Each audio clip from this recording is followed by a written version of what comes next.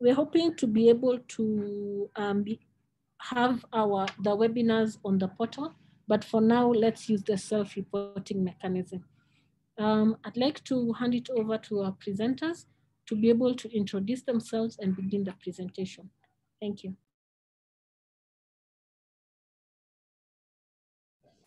Thank you very much, Dr.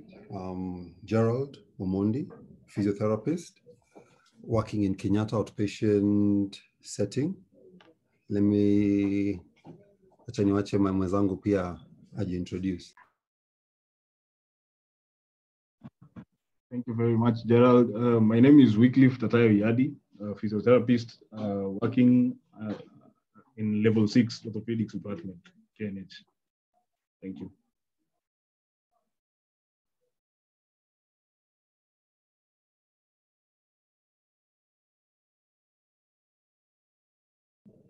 We have other panelists participating. Majorly now would be Emily Koske. Someone else will be joining us will be Victor Boge and Peter Araka. All of them are physiotherapists, sorry.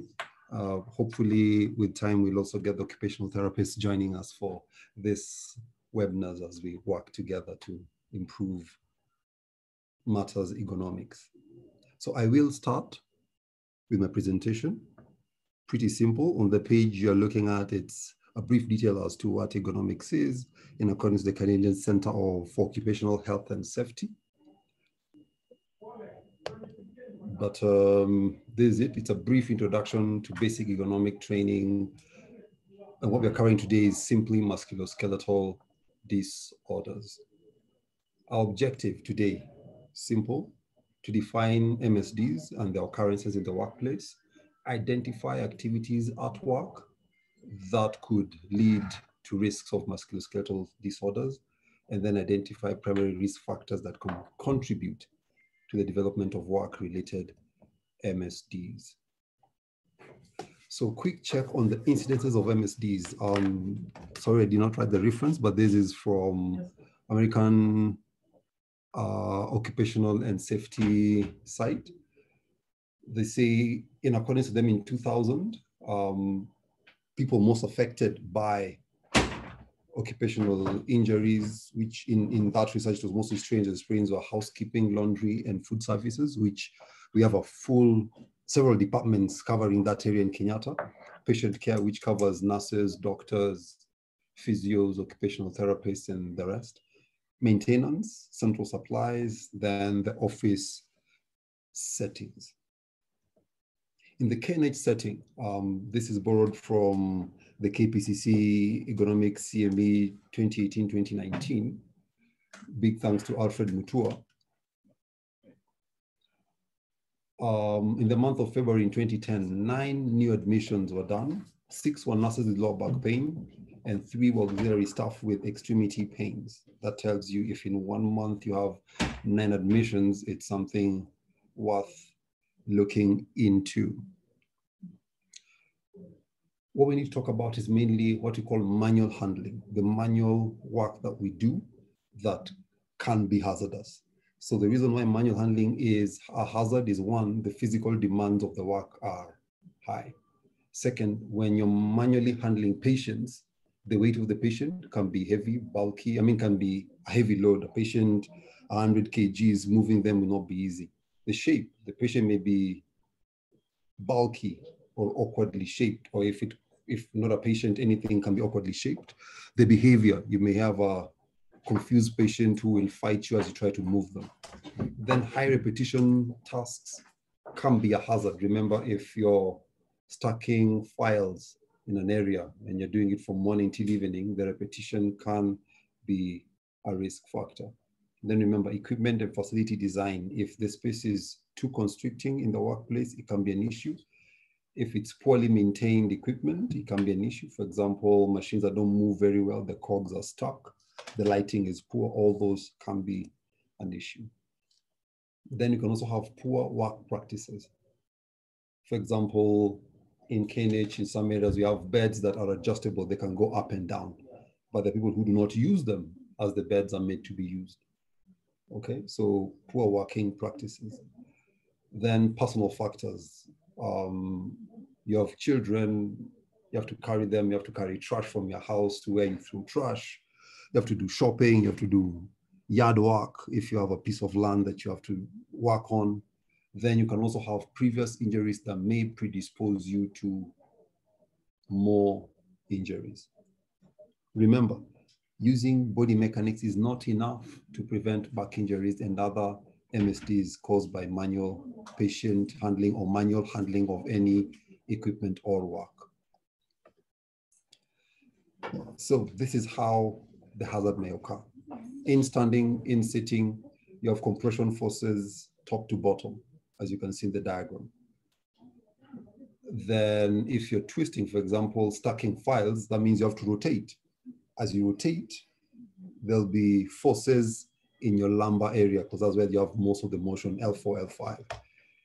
Then as you move back and forth, you'll have a shear force happening at the bottom. So all those are hazards that could cause back injury, for example. So risk factors for MSDs. What are they? It could be acute, it could be chronic or cumulative. If it's acute, it means it's a one-time traumatic event or incident. So you fall, you slip, you fall, you trip, you hurt your ankle, you have a car accident, a machine falls on you, a patient falls on you. So all those are acute incidences of an injury. Then there's the chronic or cumulative incidences where you're constantly doing the same thing every time, either correctly or wrongly. And then with the buildup of this, you get an injury. In a nutshell, MSDs affect ligaments, muscles, tendons, cartilages, blood vessels, nerves, the spinal discs. So types of musculoskeletal disorders. Sorry for the yellows. Really quick, neck and shoulder disorders. You could have myofascial pain disorders. My friend Bwana Yadi Tatayo atazungumza vyema kuzihusu hizo. Cervical spondylosis, the thoracic outlet syndrome, rotator cuff, tendinitis or tear. In the back, you could have a disc herniation, just easy, simple lower back pain, sciatic pain, that's pain radiating down. In the upper limbs, you could have all these diseases, Duchenne disease, trigger finger, carpal tunnel, Guillain syndrome, and all the mentioned down there. But don't worry, as I said, my friend will cover them pretty extensively when it comes to his session. So risk factors. In the work setting, force. The force could be the weight or the mass of the patient, but majorly the weight, okay? The awkward positions or awkward static posture that you have can also be a risk factor. Then the repetition of the activity can be a factor. The main factor actually is time. Force and time can cause an injury. Awkward position and time can cause an injury. Repetition over time will cause an injury. But in most cases, you have a combination of one, two, or all three or four of them happening at the same time, pitching at even more risks. So let's talk about awkward posture.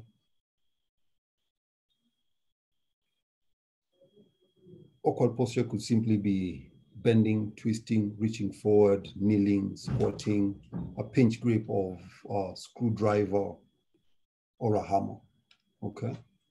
Awkward posture causes biomechanical stress to the joint and the surrounding tissues, which will be muscles and ligaments.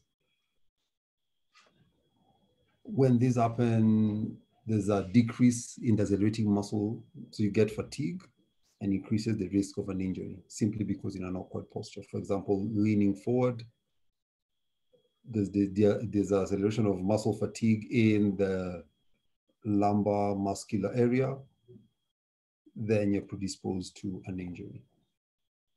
An example, providing medical care for personal hygiene task when the patient is in a chair or bed that is too low. That means your back or your neck will be under strain.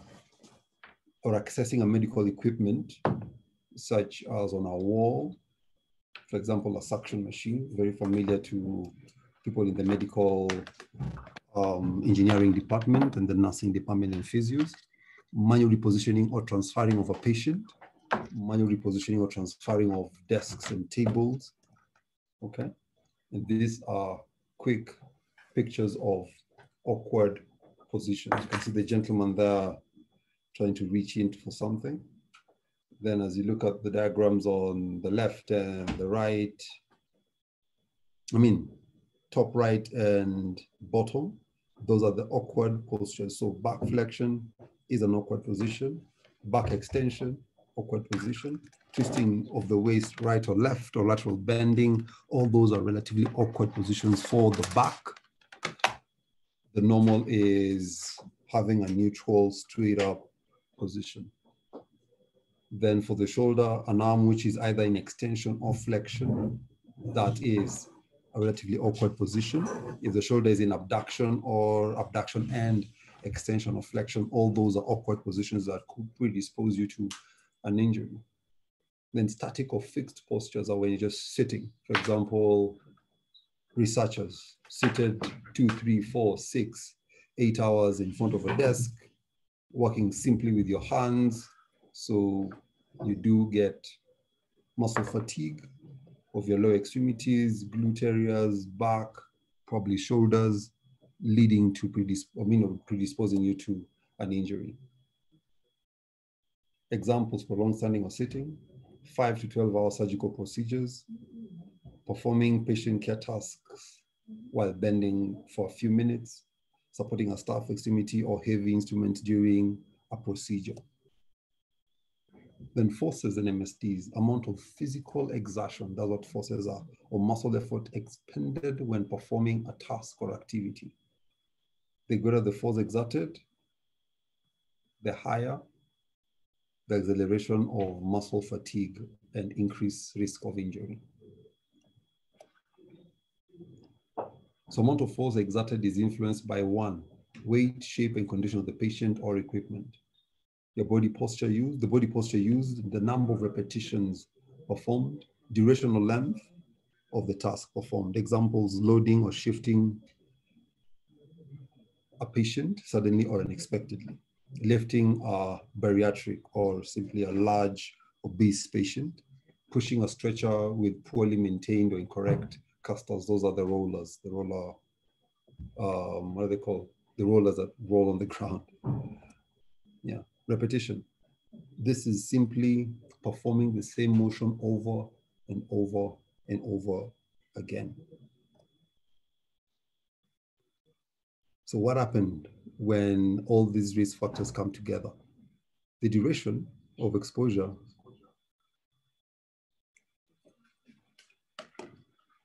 will affect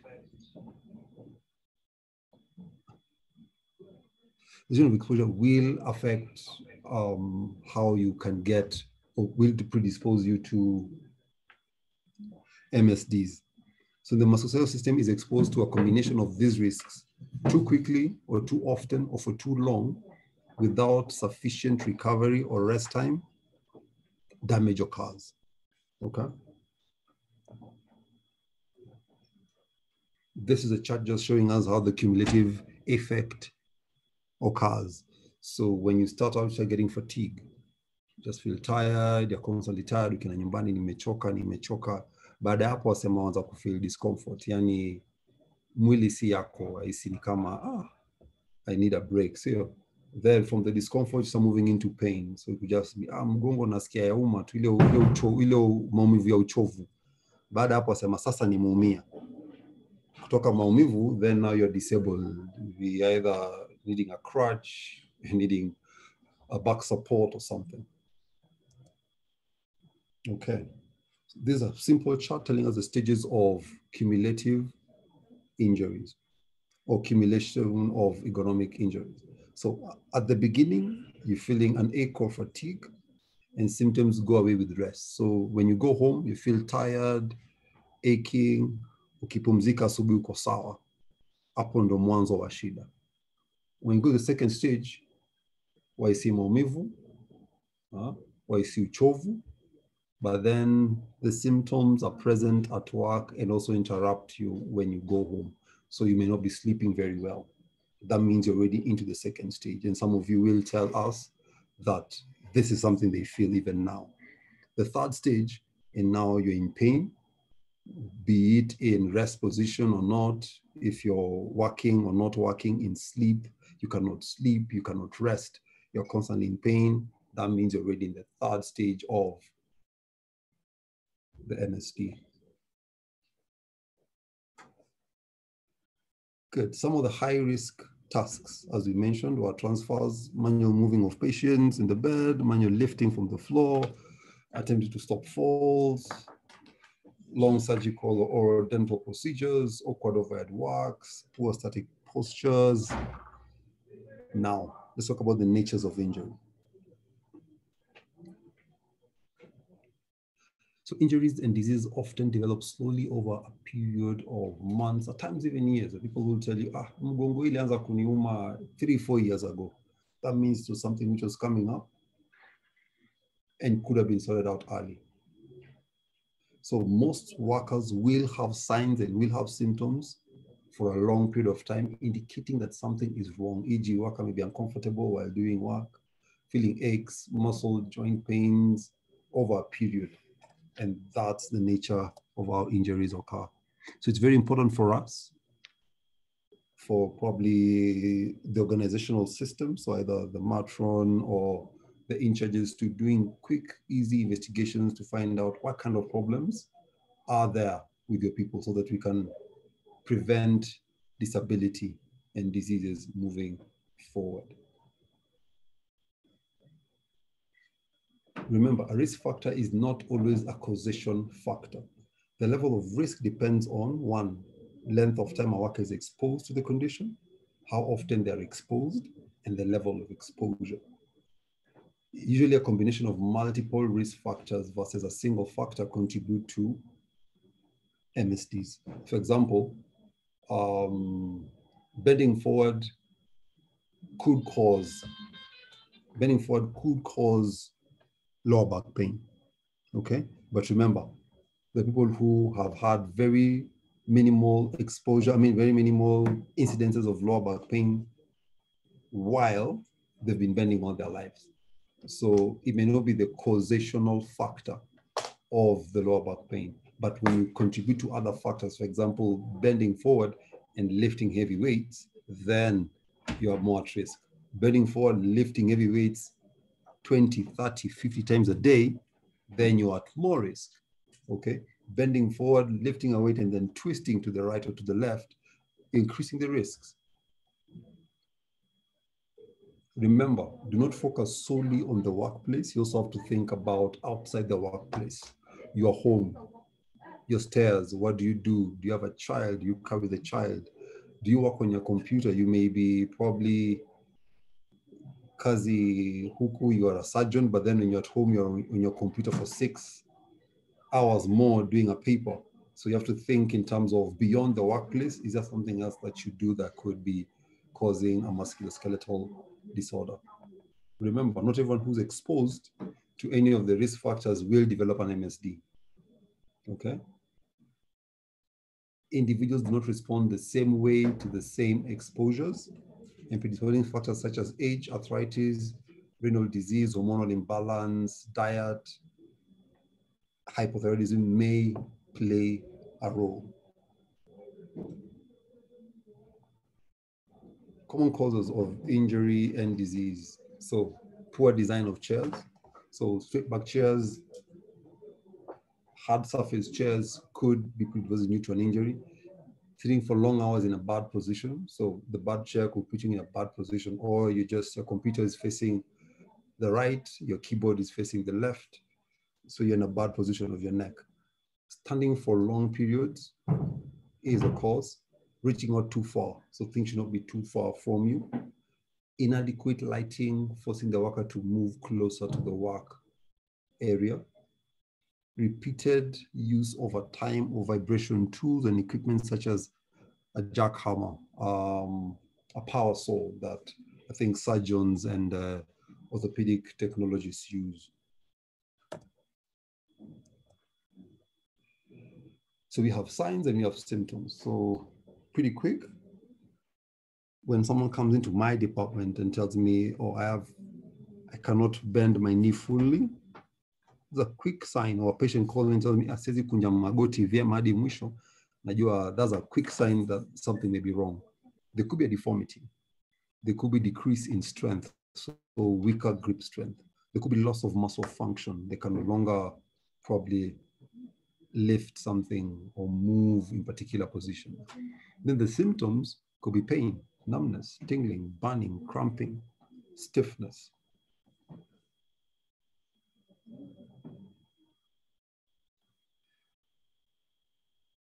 Causes, as we've mentioned, and these I've repeated, I think, once or twice moving forward. We won't cover them again because I think we will touch on them in other slides.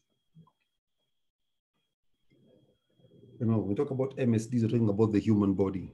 We will cover the MSDs, but then also mention other things like the eyes and the ears. In this case, just general parts of the human body that will be affected by ergonomic injuries.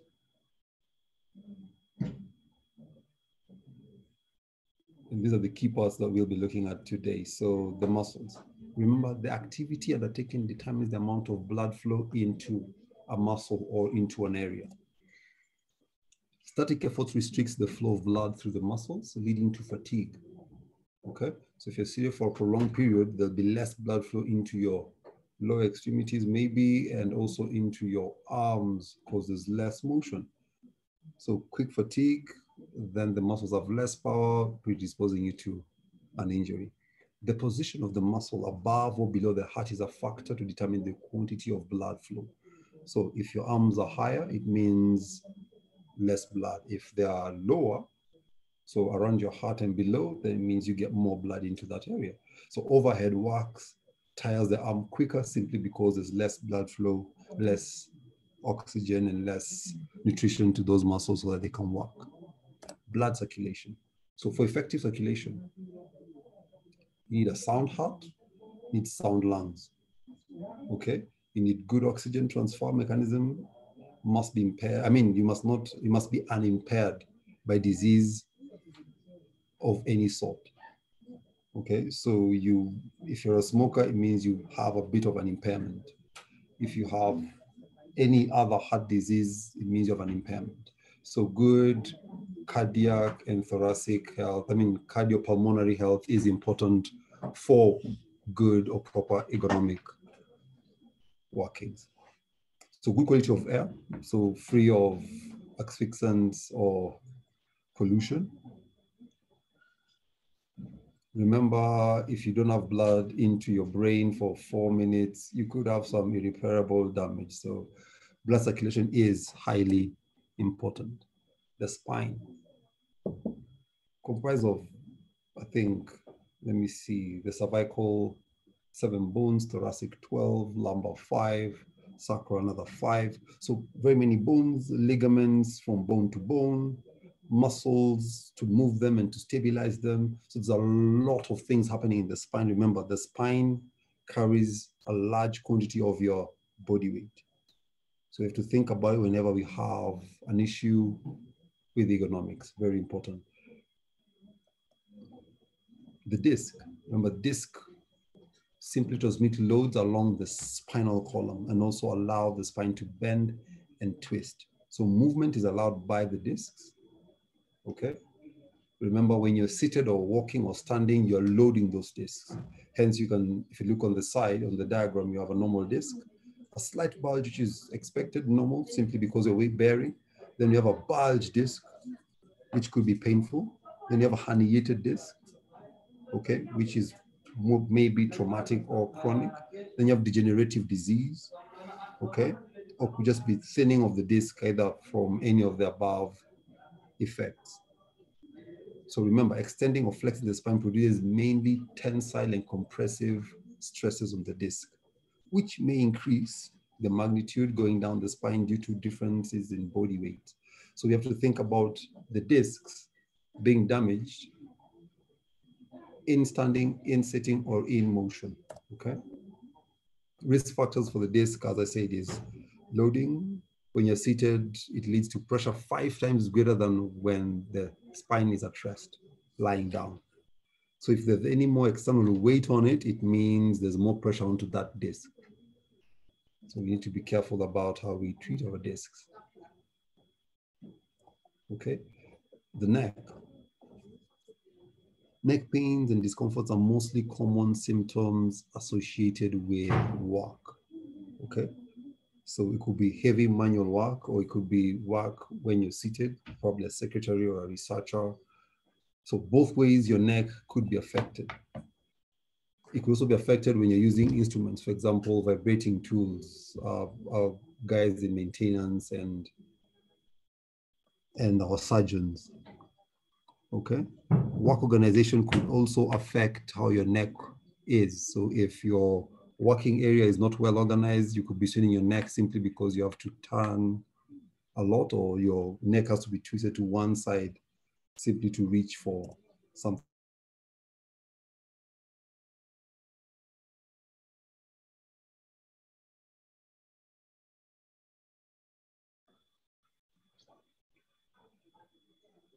Use of our phones could also affect our necks.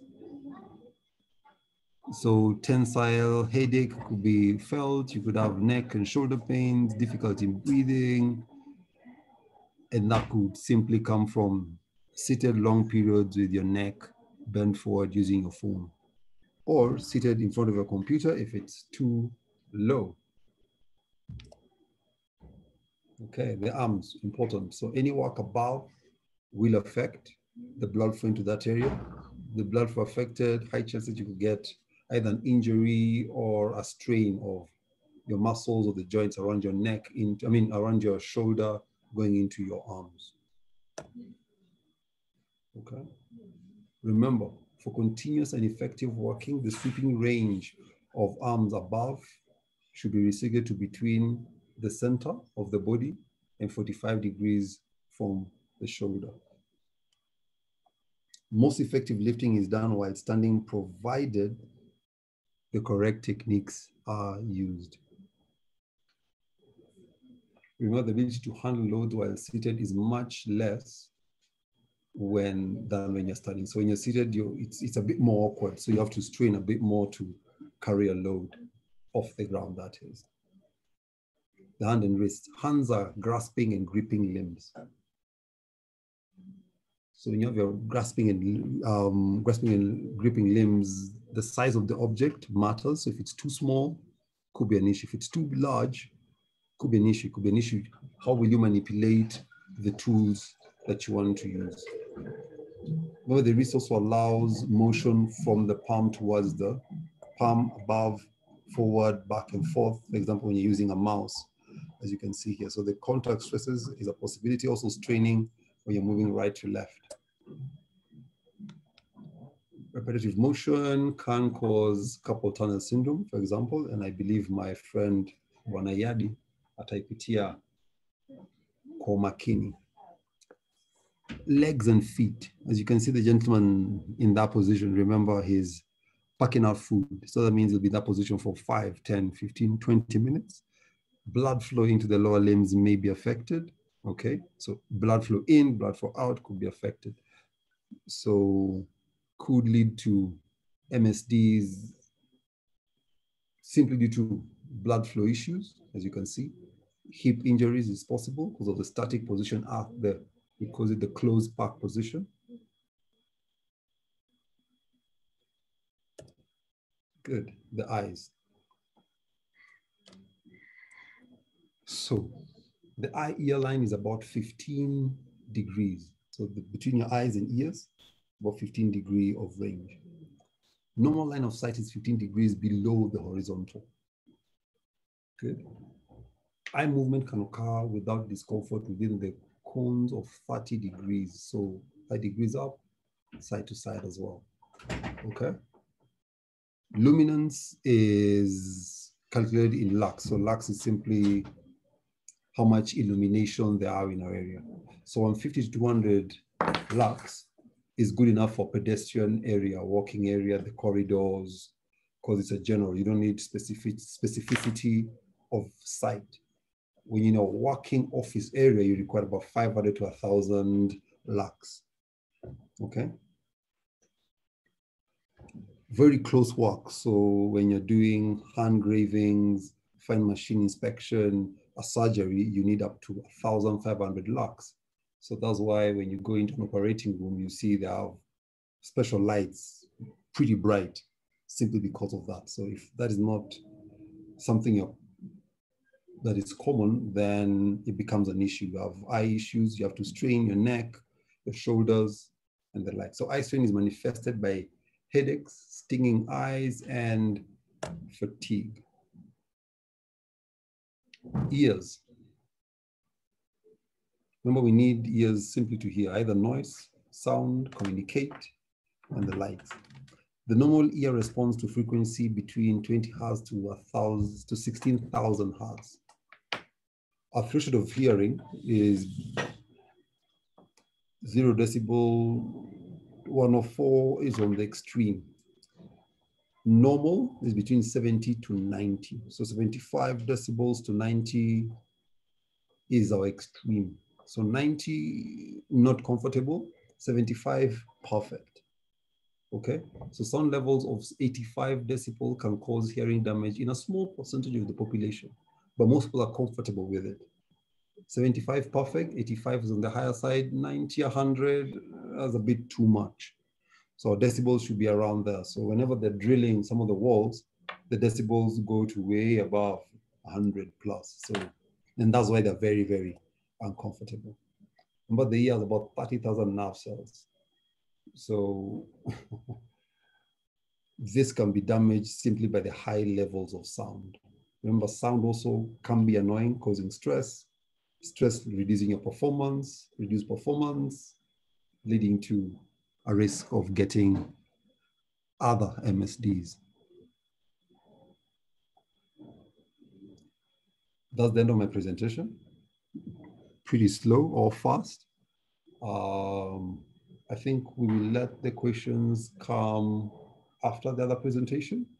So I'll let my friend, Bwana Yadi, aendelee kuzungumza about the MSDs, specifically from the neck going down to the lower extremities.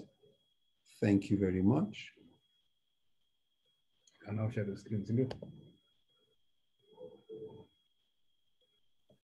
You can share the screen.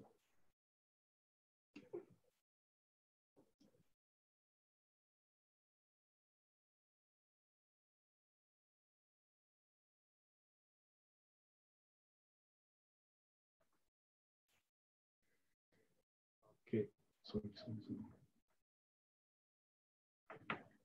Thank you very much. Thank you very much, Gerald.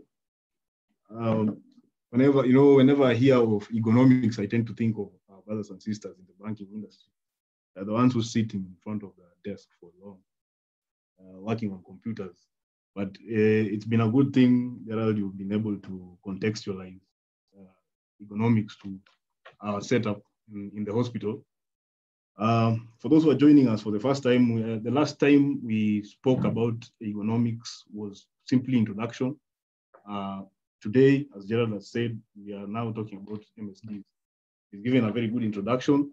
I was not able to talk about all the conditions exhaustively, but whatever I've prepared, I'm sure will be adequate enough. So my name is Wycliffe Tatayo Yadi, and I'm going to dwell directly into presenting the MSDs. So why learn about MSDs?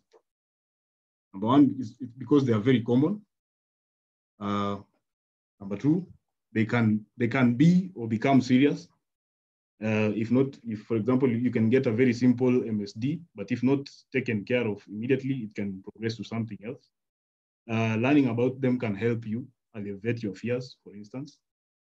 Learning about MSDs can be very MSDs can be very costly, not only to the individual, but to the organization or company you're working for, in terms of loss of man hours while seeking Medicare. It can affect or change your lifestyle. of course, if you got MSDs that affect your movement, your quality of life is significantly affected. And if not taken care of at an early stage, it can cause permanent damage to your anatomy.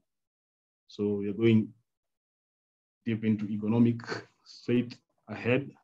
We begin with the shoulder and neck disorders. If you look at the picture on the top right, right corner of your screen, you can clearly tell that there's something wrong with that gentleman at the neck. So what are the associated risk factors? Number one is prolonged static neck flexion and shoulder abduction or flexion. Another risk factor is lack of upper extremity support. I'm thinking of somebody who's working on a desk. Number three, inadequate work breaks. You're supposed to have breaks between your work period so that you do a bit of stretches and relaxation of your body tissues. And that is going to be covered exhaustively in our next webinar in terms of managing MSDs. So the first condition is myofascial pain disorder. This is tenderness in the neck and shoulder, radiating to the arms. And there's usually a tender knot when you palpate the muscles where the patient is having symptoms. You might feel a nodule, or what we call a tender knot point. And this is what we usually refer to as the trigger points. So these trigger points usually cause referred pain. So you might be having a trigger point in your maybe at the shoulder, but the pain is referred to the forearm. Then there's restricted range of motion. So possible causes include overload of the neck and shoulder arms. Stress and anxiety might result to trigger points. Second condition is cervical spondylosis. Cervical spondylosis may be caused by intermittent, may present as intermittent or chronic neck and shoulder pain or stiffness. At times, patients may complain of headache. More often than not, there's hand and arm pain. Then there's numbness, tingling, clumsiness, which may occur. The possible causes could be age-related. They could be disc degeneration, leading to neurocompression and spinal cord damage, and also arthritis. Looking at the image on the right side, I don't know if you can follow my cursor. You look at the anterior aspect of the cervical spine. Okay, generally there's degenerative changes in the spine, but you're looking at these spikes over here, the anterior aspects. So these spikes, and then looking at the facet joints behind here, looking at how the disc has been completely degenerated over here. So all these factors can result to radiculopathy or radicular pain. Remember, the brachial plexus has root values from C5 to T1. So anything causing compression or a kink on the nerve around this area will lead to radiculopathy and radicular pain. So another condition is thoracic outlet syndrome. This usually presents the brachial plexus compression due to muscle tightness on the side of the neck, or poor head position or slumped posture. Some of the signs and symptoms include numbness, tingling in the hand, which is made worse with overhead activities, while straddling phone between ear and shoulder. That is when you're receiving a call, before your phone gets to the ear, you're feeling some tingling and numbing. So some of the possible causes include compression of the nerve, blood vessels, also trauma. Trauma can lead to such a presentation. Another possible cause is slouching forward or dropping the shoulders. I want to draw your attention to the image on the bottom right of your screen. Looking at the brachial plexus, you see them coming down over here. They divide now. They divide. There's a anterior and a posterior division over here of the cords. So before they form the anterior posterior division, just beneath the clavicle and the first rib, you can see an enlargement on the side over here. That is where the problem occurs. So you can see if there is no enough space over here, there can be compression of either of these structures, and that can lead to presentation of the symptoms. I've spoken about trauma. One very important, one very relative case study is one of the patients we are seeing in the ward right now. He's a tout. What happened was his friend pulled his arm, his right arm, and suddenly he developed weakness of both upper limbs. So we're working with him with the diagnosis of central cord syndrome. It was interesting to note that it was only a pull. Somebody just pulling your arm, and then you end up losing power in the upper limbs. Another condition is rotator cuff tendinitis or tears. So usually patient presents with dull pain and stiffness in the shoulder associated with backward and upward arm movements. Then they also present with weakness of the rotator cuff muscles. Remember the rotator cuff muscles, as you can see the image over there, rotator cuff muscles, that green patch highlighted over here is showing the rotator cuff. These are the tendons of the subscapularis. This is a tendon of biceps longus. And then above here, just beneath just above the acromion, coming to the greater trochanter is the supraspinatus. Then posteriorly, you usually have the infraspinatus just below the spinous process of scapula. Then all of them form the rotator cuff. So any damage to any of the tendons over here, a tear or an impingement, not an impingement, a tear or a sprain would result to what we call tendinitis of the rotator cuff. So any of the tendons affected over here would classify that as rotator cuff tendinitis. So possible causes is swelling and tearing of the rotator cuff, just as I've said. Shoulder joint, bony spurs. Some of the patients may present because of the morphology of the acromion process. Some patients have a beaked acromion process. Some have one that is a bit flat. So the one that is a bit flat allows better movement. The one that is a bit beaked tends to kink on a bit of the vessels that predispose individuals to such a condition.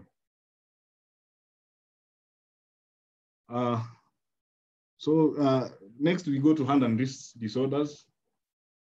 The risk factors include chronic repetitive movements, as Gerald had earlier on alluded, and abnormal awkward positions of wrist, mechanical stress to digital nerves such as sustained grasps and instrument handles, then a forceful work, extended use of vibratory instruments, inadequate work breaks. Looking at that image over there, one of the mouses has been slightly lifted up to allow proper motion in the wrist. The one above is a bit not giving enough anatomical relaxation of the wrist. So if you can adapt to this, the one in the bottom, at the bottom, called the vertical mouse, is a bit better when it comes to if you're working with the computer for a longer duration, because it alleviates the pressure below the wrist. The next is de Quervain's disease.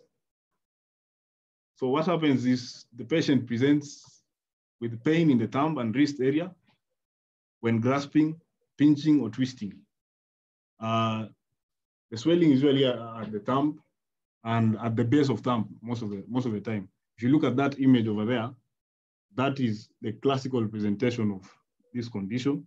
The patient will complain with pain emanating from the base of thumb, and usually the tendons that are mostly affected, I'm sorry about that diagram, it's a bit on the side, but it's showing the tendons that are most affected of the thumb. That is abductor pollicis longus and extensor pollicis brevis. Those are the two tendons that are mostly affected in this condition. So what happens is there's decreased range of motion of thumb with pain. Pain is usually the main complaint. Possible causes: synovial sheath swelling, thickening of tendons at the base of the thumb, repeated trauma or twisting of hand, and wrist motions. Take an example of somebody who has to tight screws or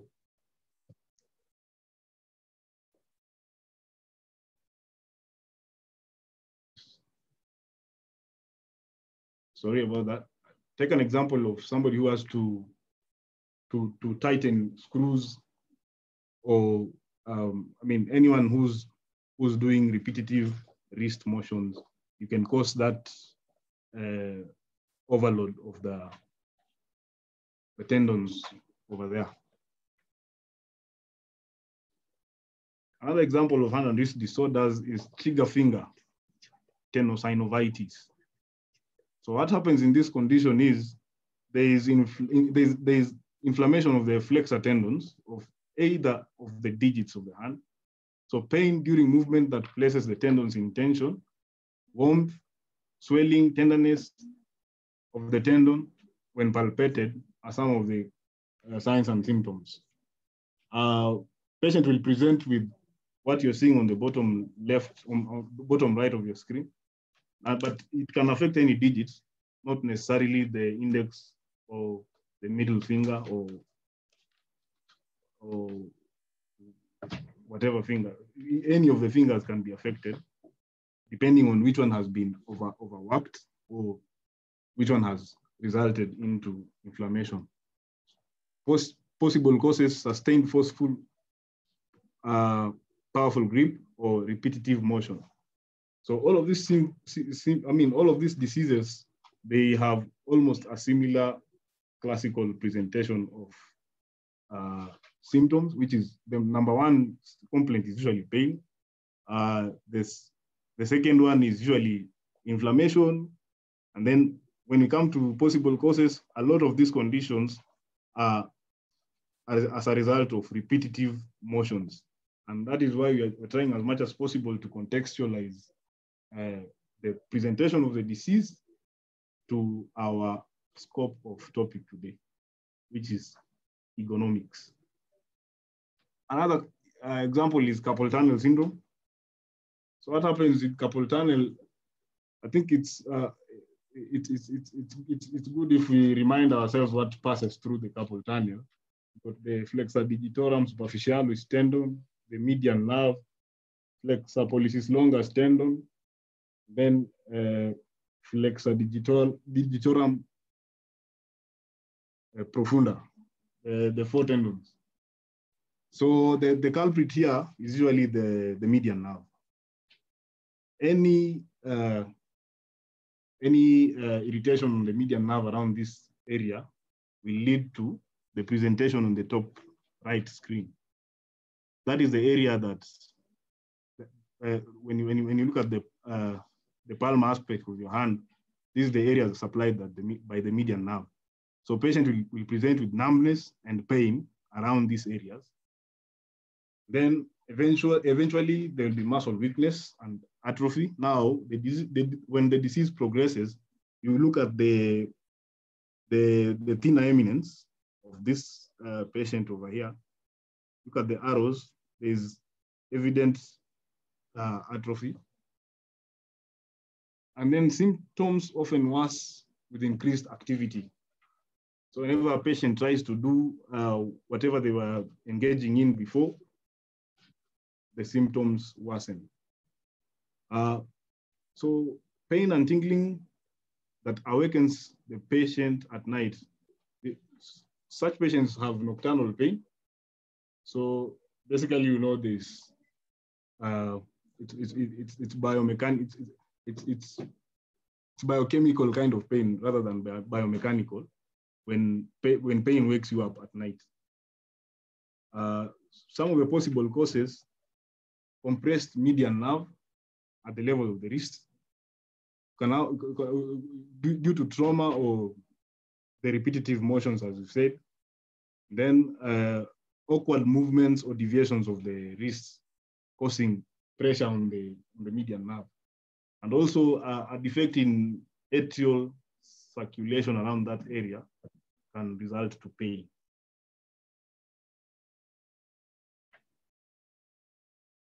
Cubital tunnel syndrome. This is another condition occurring at the cubital fossa. This is an area at the elbow. At least once in a while, somebody has knocked their elbow on a table or a sharp edge and feel some radiating pain in the antebrachium. So this is usually the area that is affected. Looking at the image on the bottom right of the screen, the green area, that is the medial epicondyle. And then, medial epicondyle is the blue area.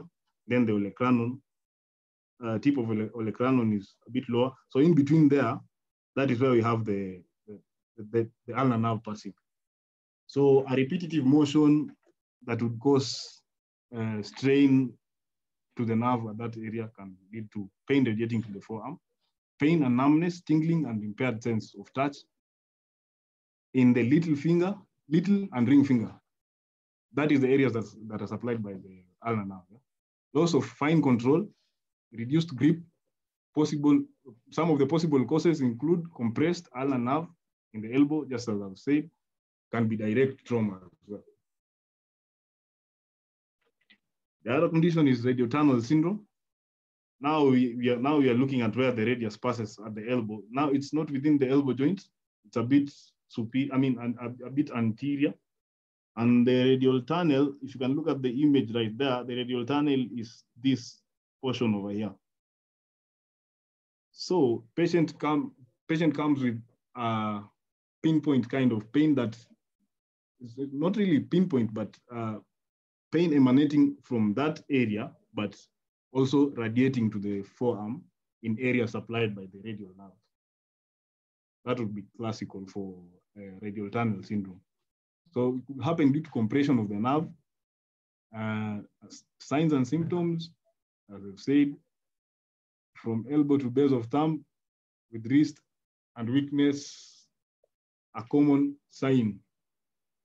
Sensation from elbow to base of thumb with wrist and weakness is a common symptom, sorry. Lateral and medial epicondylitis. So this basically is what we call tennis elbow and golfer's elbow. So tennis elbow is, golfer's elbow is medial epicondylitis, and tennis elbow is lateral epicondylitis. This is more common in people involved in racket games, but it can affect people working in hospital as well, because basically it's repetitive motion at the elbow joint, resulting to either of the presentations, as you've seen in that slide.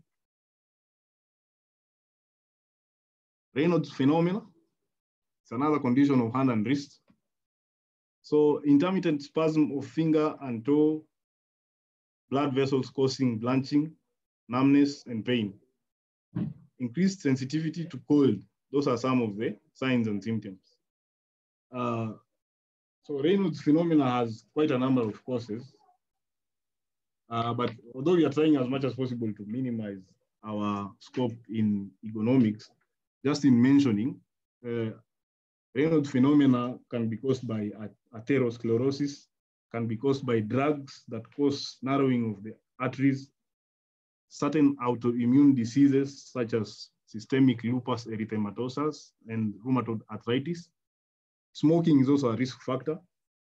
But now, because we are talking about ergonomics, we want to measure our cause of this condition in repetitive injuries, e.g. typing, heavy use of hand, and etc. So actually, when it's not only atherosclerosis or rheumatoid arthritis that can cause Raynaud's. Actually, even repetitive motions can result from this, especially if you are a smoker.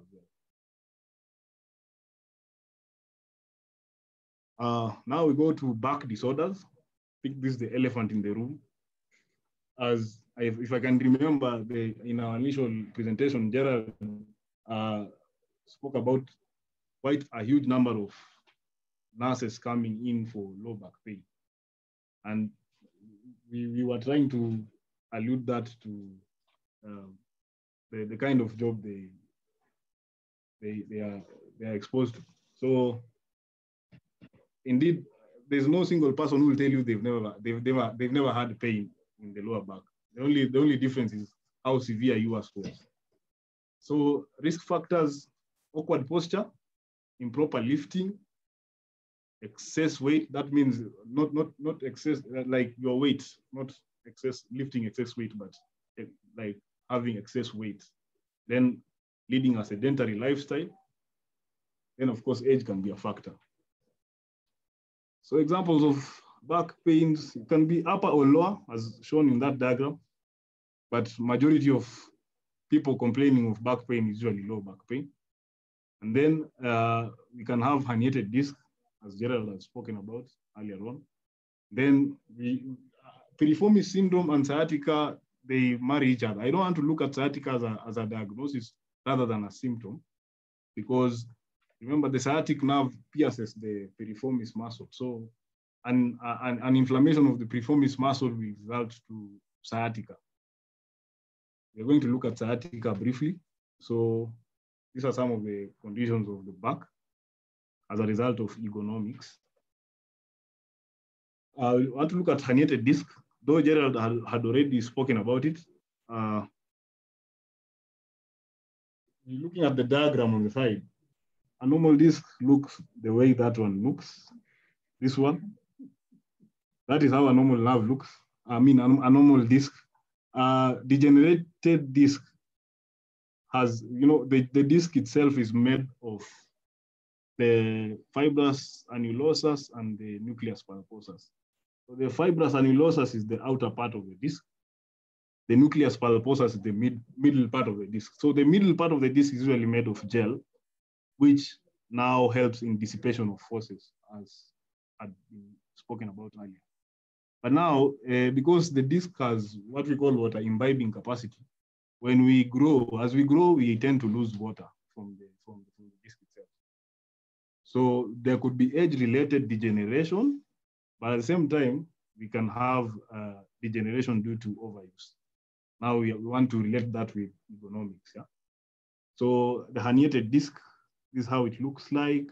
You can see posteriorly here. And this is where we have nerve roots emanating to go and supply whichever part they are going to from the cord. Then we usually have thinning or decreased joint space. And now we have osteophytic changes kicking in at later stages. So what happens is we have back and leg numbness, tingling, pain, and weakness, which worsens with coughing, sneezing, sitting, driving, bending forward. Possible causes would be bulging or fragmenting of intervertebral disc into spinal canal, as I've explained right there with herniated disc. So this could cause compression on the nerve, irritating the spinal nerves. And also excessive heavy lifting without adequate rest and predispose. Low back pain. Low back pain, number one is just pain. pain. So looking at the diagram over there, this gentleman over here is not lifting that load properly. You see now he's slouching his thoracic and lumbar region. Same to this guy. This is not the correct posture of lifting an object from the floor. And then after lifting it up, you're not supposed to hyperlordate your back, if there exists a word like that. If there's hyperlordosis of the lower back, then you're causing pressure posteriorly. This over here is the correct posture of lifting an object from the floor. And then when you're working with patients, at least you can improvise a band around the waist of a patient, and then you pivot your knee together with that of the patient so that you are able to lift the patient, whether it's off the bed to the wheelchair or vice versa. So this helps you, gives you mechanical advantage by using this improvised rope over here. You can use what do we call it? You can use a towel. You can improvise with a towel or a shawl around the waist of the patient. So what happens with low back pain is stiffness in the lower spine and surrounding tissues. Possible causes, as we've explained earlier on, all these things are just due to repetitive, awkward postures and poor biomechanics. Sciatica. Signs and symptoms: the dull, sharp pain from the lower back or hip radiating to the buttocks and legs. So the diagram over there explains where the patient would come complaining of pain, either at the sole of foot, at the calf muscles, around the popliteal area. Those are the most common signs of complaints of pain from patients presenting with sciatica. As I said earlier on, sciatica can be, you can actually get sciatica from, it could be discogenic, that is from a root above, from a root emanating from the lumbar region in the lumbosacral plexus, or you can also have a lesion in the course of the nerve itself. Like, for example, now having piriformis syndrome. The muscle is tight, compressing on the nerve itself. So you get pain going down the leg. So that is sciatica. But physios depend mostly on clinical signs. So they are able to tell whether this is piriformis syndrome or sciatica from something else, maybe a root compression or something, before even checking on images. So clinical signs and symptoms, clinical diagnostic tools are very important in differential diagnosis. So what happens is you have leg weakness, numbness, or tingling. Probable causes, I've already mentioned them. And lastly, when I was preparing this, I came about this phrase over here. It says, sorry, using your brain too much is not a repetitive motion injury. So keep using your brain, keep adding more information, and God bless you. Thank you so much.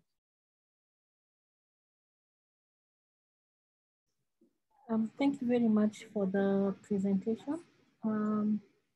I think we've had several people saying that it is a really nice presentation.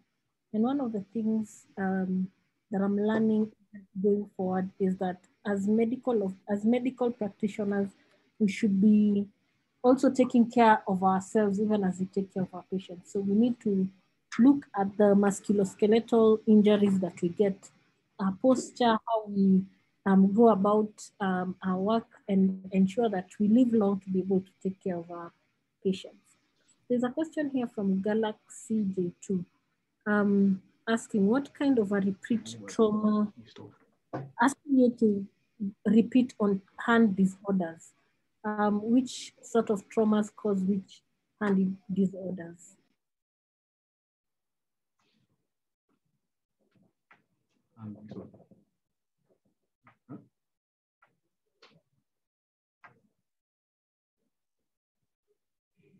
Sorry, Doc, come again, please.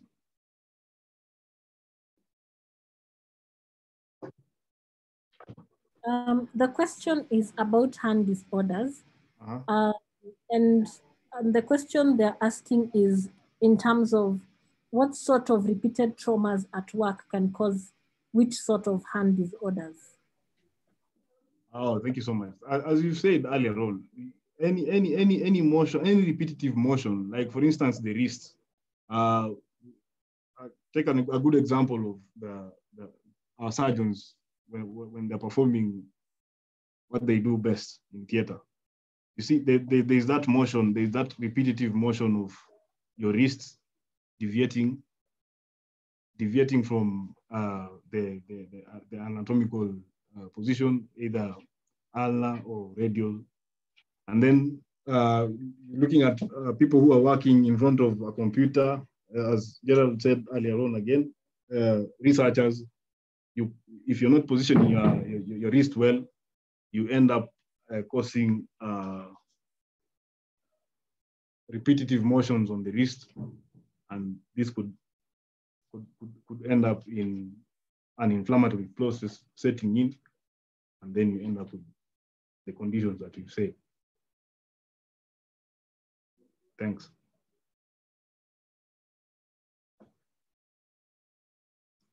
I think adding on to it, pretty simple. People work in our kitchens, they get, someone needs to cut probably 30 cabbages for the department. Cutting 30 cabbages, that means you'll be in one position, up, down with the knife for about an hour and a half. That repetitive motion, arm, wrist. You can get quick inflammation of your wrist into your hand.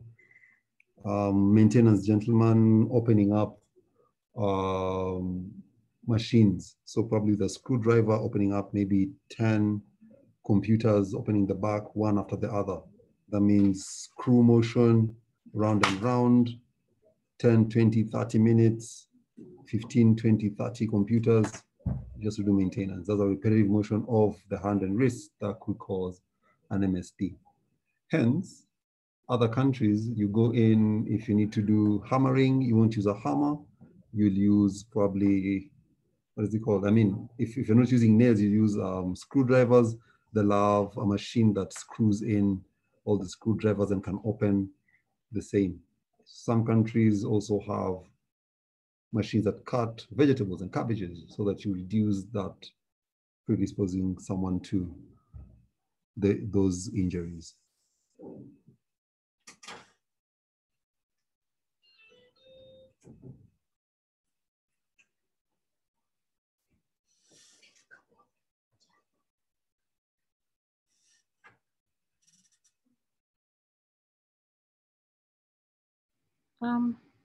Thank you, Gerald, for that. I'm not sure whether it's my internet that cut off, so I didn't hear the last bit of your statement.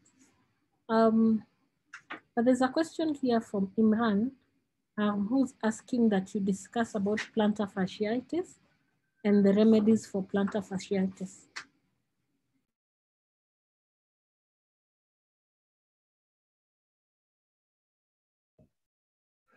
Plantar fasciitis, pretty simple. That's what it is. The fascia and the plantar surface gets inflamed. What can inflame it? Either repetitive action, that is wearing bad shoes. If you're a sportsman, the repetitive motion of running could cause plantar fasciitis. If you are working in an area where you need to stand for a long period and you have improper shoes, it could cause a stretch on your plantar fascia, giving a strain, hence inflammation. So weight reduction, as Imran has alluded, can help in reducing that force on the plantar fascia. But best thing is good footwear. So let's not name drop. Hush Puppies are wonderful shoes, very good insoles, do wonders to feet. But you can also get a cheaper thing. Go look at a Hush Puppy, Ingia Bata, look at the shoe, look at how it is, look at the insole, get something cheaper with the same kind of specifications. If not, if you already have plantar fasciitis, you can come into our department, we can have a look, because your problem may be either a strength issue, so maybe you have weak muscles in your leg causing a strain going into your plantar fascia. We could work on that. or it could be your plantar fascia is just tight. So we need to loosen the plantar fascia and the muscles in the surrounding area. So you come in, we can work on that, then give you exercise programs to ease it off. Okay. Thank you very much for that. I think the bigger question that is there right now is we can't change our, how do we change our workplaces to accommodate and to ensure that we don't get the musculoskeletal diseases? Because individually, everyone has complaints of this or the other, but then this comes from our workplaces, and we need our workplaces to be able to provide the basic necessities. So what do we do to change the environment? So now that will be covered extensively by Peter Araka and Emily Kosgei next week, because they're covering controls and how to prevent MSDs and economic injuries. So that's a whole topic that they're going to cover next week. From, I think, there are 3 or 4 levels of doing it. I mean, how it's done. So covering it today will be a bit difficult. So it will be covered extensively next week. Unless you want us to allude into, give you a cheat sheet as to what's coming next week, but it will be covered well next week. Okay, thank you very much for that. There's a question, I think, one of the last questions, so that we can give you a parting shot. The question here, and I know this has been a confusion amongst many people. What's the difference between a bulging disc and a herniated disc? And how do you tell and what do you do for both?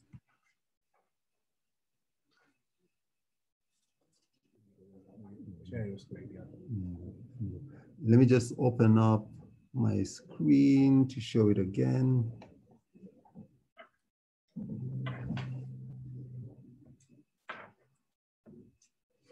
Just 1 second.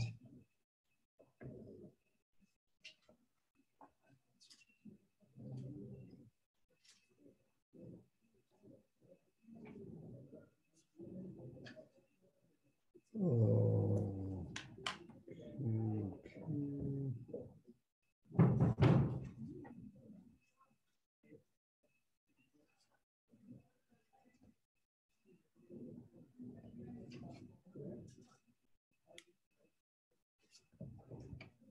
Just get into that screen and then explain it real quick.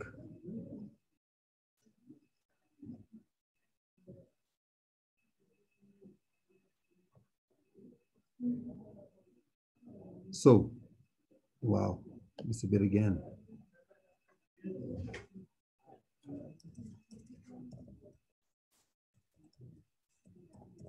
Sorry for that. Here we are. Good. A bulging disc means the contents that I talked about, the gel contents of the disc are still intact. As you can see here, there's nothing. I mean, there's no rupture. There's no damage on the outer cover of the disc. On the bulge, the surface is still well covered, but the contents are bulging out a bit. It's like when you have a balloon and you squeeze it, it doesn't burst out, but what happens is it bulges to one side. That's how bulging disc is, as you can see here. But then a herniated disc is when now the contents of the disc pour out into the outer bit of the spine. It will be held by the ligaments and the fascia around it, but it appoimatoka from the disc itself. That's the difference between a bulging and a herniated disc. Degenerative simply means the outer cover, the annulus pulposus, has damage to the point that it is not, the integrity cannot hold the fluid in. Okay, so you're losing that fluid really quick, and that's how we get degenerated disc. Then the thinning disc is when either one, but mostly degenerative disease, causes the fluid to reduce so much that there's some contact of bone to bone from each spine, from the spine to the next. I hope that makes sense. Yes, that makes sense. We're coming to the end of today's session. I think it's been a really, really good presentation. So I'd like to give the presenters an opportunity to tell us their parting shots.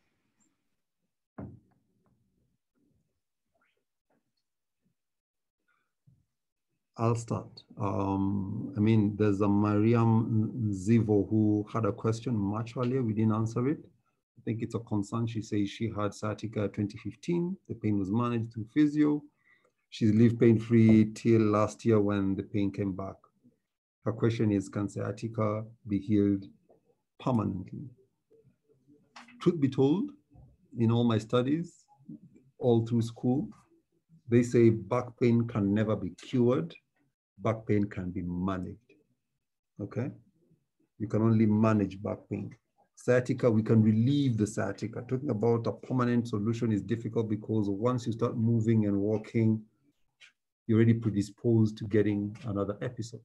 But you can work and manage the point of you can be pain-free most of the time or nearly all the time, and then you'll know when to seek help for it.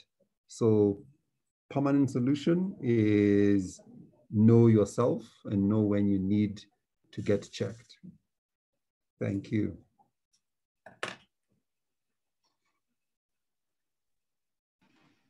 Thank you very much.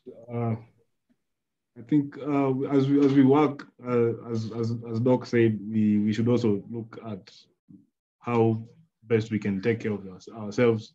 We help the patients, but we should also know that we are also potential patients. So however much we want to serve the patients, we should take great concern on the biomechanics and how we do what we do. And I think that is going to be covered next week, how to prevent MSDs in ergonomics. Thank you very much.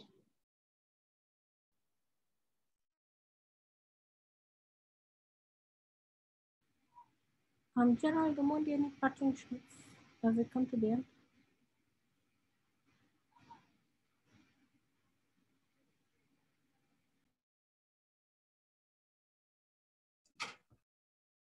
What I'd say is know your work environment. Know the person next to you. Okay? Remember, the signs come early. Be careful of the signs. Fatigue, aching, you're tired when you get home, more tired in the morning. Something is coming up. The best time to sort it out is before it becomes a problem. So sort a problem before it becomes a problem. Then I think we'll have better and safer working areas. So know yourself, know how you feel, take care of yourself. Thank you. Thank you very much for your presentation today. And I think people have learned a lot, especially how to detect the musculoskeletal injuries that may occur because of our workplaces. Again, the recordings of the session will be uploaded on the YouTube page, KNH YouTube page. Even on our website, the KNH website, you'll be able to get the recording of every recording that you want to hear about. In terms of CPD points, we are working on sorting out the issue of uploading it on the Pharmacy and Poisons Board portal. But in the meantime, we will use the self-reporting mechanism so that you do not get denied from getting your CPD points. And if you have any challenges, kindly email us at knhcpd@gmail.com and we'll be able to address all the concerns that you have. Thank you very much to all our panelists and attendees. Without you, this webinar would not be possible. Have a lovely evening. Thank you.